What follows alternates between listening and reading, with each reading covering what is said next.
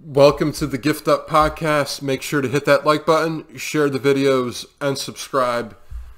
I'm looking forward to bringing you guys all the best bets when this season starts. I just can't wait because there's going to be 6-7 different videos where we just dissect all this shit.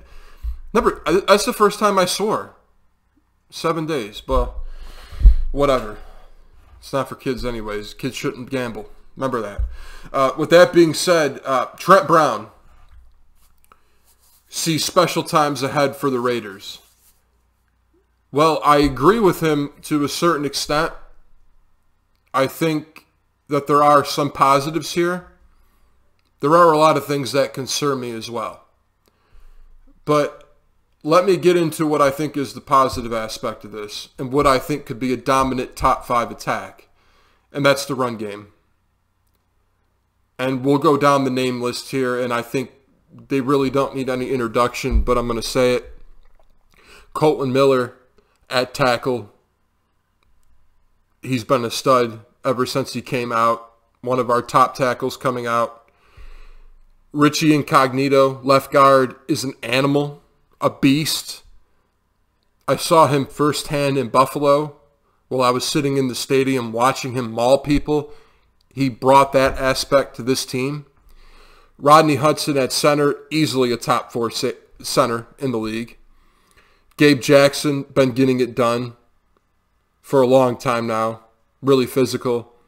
And then Trent Brown to cap that off at right tackle. And this is a mammoth O-line. This is one of the biggest O-line in the league. When you look at them, when you're on the field with them, or if you're sitting on the sideline and you see them, they're mammoth. So I understand what Trent Brown is saying from a run aspect. As a unit, they're extremely physical. Josh Jacobs is, in my opinion, going to be one of the best runners this year. And he showed a lot of that last year.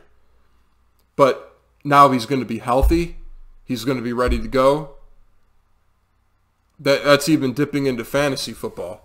I would recommend you draft him as your top 3 running back this year. He's going to be all over the place. Lynn Bowden Jr. I'm extremely excited about too. Not as just a running back, but as a gadget guy. Wanted to throw that in. I think he's going to be dynamic for the Raiders. I think even more so than Taysom Hill is for the Saints. I think Lynn Bowden has that capability. With that being said, the tight end group is laid in stone. Darren Waller, easily top 7 receiving tight end in the league. What he did last year was pretty impressive without much help. So I think he's just going to build on that this year. And then Jason Witten, I think his experience will help. I think mainly in blocking. He's a big body. So I think blocking-wise, he'll help. And then Darren Waller can go out there and catch the football and be like a number 2 or 3 receiver for the squad. And they're going to need that from Waller because that's one part I can't sugarcoat. I really don't like the receiving core for the Raiders. I just simply don't. I didn't like the Henry Ruggs pick. I think that was just a wasted pick. And you know what? You can slaughter me in the comment section for that. I really don't give a crap because it's a wasted pick. And I don't really need to go beyond that because I watched the game film, wasn't impressed. So say what you will. Tyrell Williams goes ghost, even went ghost when he was with the Chargers. So say what you will in the comment section because he ain't good. Zay Jones, complete failure with Buffalo. When they brought in Cole Beasley and John Brown, oh my God, all of a sudden, players started catching footballs. Zay Jones, lost cause. Brian Edwards in the 3rd round, didn't understand that at all. At all. And there was a lot better options that they could have went with. And there was even tight ends that they could have went with that were better than Brian Edwards in the 3rd round. Wasted pick by Mayock. Big complaint of mine. Big complaint. That being said, those are my complaints with the offense. Defense, I actually think that it could be better than people think. Cleveland Farrell, not a big fan. Sorry. Mayock missed again. But he hit on Max Crosby. He hit on Max Crosby, and I think Max Crosby could definitely be a dominant player for them this coming year. You put in Collins next to him, P.J. Hall, Hankins, Nassib, Hurst. They can be role players next to Crosby, and they can make some stuff happen, but by no means do the Raiders have another pass rushing option. They just simply don't. I want to go on record at saying that right now.